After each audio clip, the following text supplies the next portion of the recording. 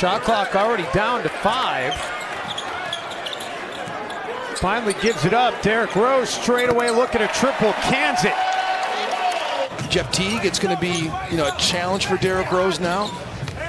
One thing I was looking forward to is he takes Rudy Gobert right to the rack. What a finish by D. Rose. How great is his body control, the way that he's able to handle the basketball and get to where he wants to.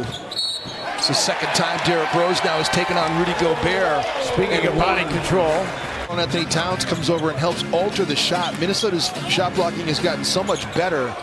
Rose, tough shot, but he makes the shot anyway. Rose attacks, challenges Gobert, and Gobert couldn't get there in time. We could have a whole highlight reel of Derrick Rose attacks to the rim on Rudy Gobert.